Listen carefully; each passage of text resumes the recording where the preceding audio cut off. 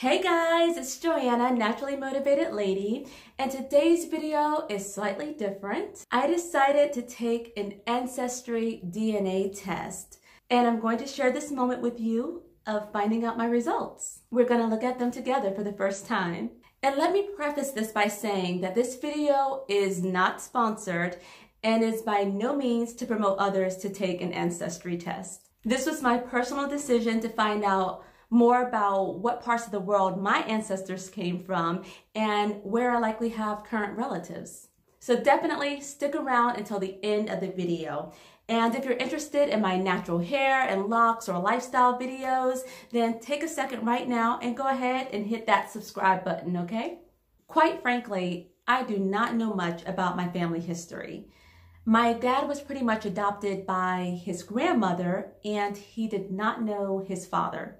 So besides my dad, I literally only know two people going back on his family tree, which would be his mom and his grandmother. And even though skin complexion doesn't really indicate which ethnic group someone comes from, his mom and grandmother had a very light complexion, while my dad has this very beautiful dark chocolate complexion. Then on my mom's side, there's likely not any records available that would allow me to track any further back than my great-grandmother. In fact, my great-grandmother was the daughter of a slave. And as we know from recorded history, it was quite common for Black families to be separated during that time. So without getting into an overwhelming amount of details, what I'm saying is that I run into roadblocks on both sides of my family when trying to track my family history. I've always had an interest in my family history, so it really means a lot to me to know where my ancestors are from and to know what part of the world my current relatives live in. Here in the US, I am a Black African American woman, and that won't change. But it would be great to know and be able to learn more about the places and cultures that my ancestors are from. I already love to travel and to visit historic places, and I think knowing my ancestry will help me to really appreciate cultures even more and influence me to keep broadening my knowledge about other cultures. And you guys, I love people, and I have way too much respect for everyone's culture to be disappointed about any of my results that I uncover today. I could find out that I'm 10% Vulcan and be okay with it. Really? 10% Vulcan? And by the way, I have done my due diligence in researching DNA privacy and so forth, and I made a personal decision to move forward with the test. All right, so let's get to it. Whew. So this Ancestry DNA test is to determine where my ancestors came from. And this is the box that it came in.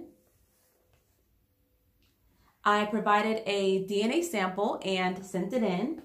Basically, Ancestry DNA has a huge database, and they compare my DNA to the DNA of others throughout the world to determine family relationships. Then they estimate and calculate a person's ethnic mix into percentages. All right, so this is really exciting. I'm a little nervous, a little anxious, and even somewhat feeling emotional because many of us African Americans cannot trace our family history. I remember being in grade school trying to make a family tree, and I was highly disappointed, y'all. I was highly disappointed because I couldn't go back in history like so many of the other kids were able to do. So yeah, this is very exciting for me. I've been interested in this for so long. A lot of us just don't know where we came from. The only place I'm 100% sure about is Africa. And I don't know which countries in Africa that my ancestors are from, and I also don't know what else would be mixed in with my DNA. I do have very tightly coiled Afro-textured hair, and I have a darker skin complexion, which isn't necessarily an indication of where I'm from in Africa because African Americans come in a variety of shades. But take a guess. I want you to take a guess. What percentage of African DNA do you think I have? I'm really curious, so take a moment to put it in the comments below and I'll take a guess too. Now, if I had to guess what percentage African DNA makes up my unique DNA, I would say, oh my, maybe, possibly, maybe 85%? 85% possibly? But if that's the case, then I would want to know what makes up the rest of my DNA. So we will see in just a minute here. I'm getting more anxious as I'm getting ready to log on here. I'm feeling a little nervous. All right, so here goes. I'm gonna go ahead and log on to Ancestry.com.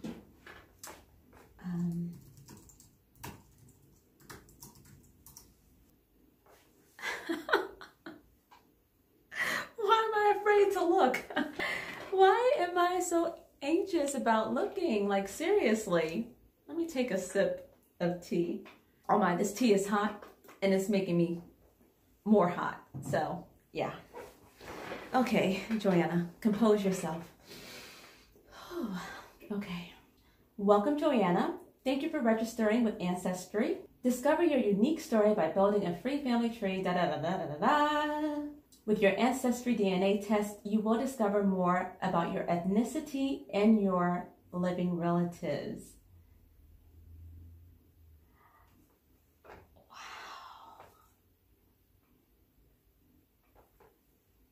Wow. This is incredible. Wow. You guys, oh my, you guys, okay. I've got to share this, okay. I knew I had a strong connection to Africa, but wow, this is incredible. This is so cool to find out this information. I almost feel like crying to know where my family is from. Let me interject to tell you all just what percentage of my DNA is from Africa. I was totally wrong in my estimate. I said 85%. Turns out I am 97% African. So yeah, I was wrong. But keep watching to find out which African countries I'm from and what makes up my other 3%. Most of the results for African Americans that I've come across were between 15 to 20% something else. And that's why I thought my results would be similar. Also, I wanted to mention real quickly that my dad said that his grandmother was part American Indian, so we'll see if any of that DNA was passed on to me. So my highest percentage is Nigeria, 38%. Nigeria, apparently it's the most populous country in Africa, where more than 168 million people live in an area about twice the size of California. I did not know that. Now I do. But wow, so I'm definitely going to read up on all of these countries later on. You guys, here's a map of all the geographic locations. In my excitement to find out about all the different countries in the world that make up my DNA, I babbled on for quite a while. So let's fast forward to where I summarized the results. I am 97% African. My DNA, 97% African.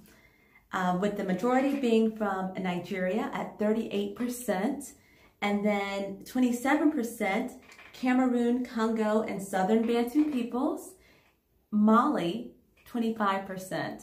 And then the percentages decrease from there. Benin and Togo, 4%, Senegal, 2%, and then Ghana, 1%. And then also England, Wales, and Northwestern Europe at 2%. And Indigenous Americas North, or Native Americans, 1%. These results are actually really shocking for me because I did not realize I had so much African DNA. It's great to know. And you guys, let me know in the comments what your DNA results were, or if you plan on or would like to take the DNA ancestry test. My results also indicate that my DNA matches up with many in the community of Alabama, Georgia, and South Carolina African Americans. And this does appear to be very accurate because even though I don't know much about my dad's side of the family, I do know that his mother was born in South Carolina. I knew I had a strong connection to Africa, but I didn't even guess this. Simple enough, 97% African, 2% European, and 1% Native American. If you enjoy my music videos with me playing saxophone and so forth, you can definitely visit my Lady Smooth Sax page, and I'll put that link below. And definitely go ahead, comment, like, subscribe, or even share if you'd like to do that. So again, thanks for watching, and I will see you in my next video. Bye.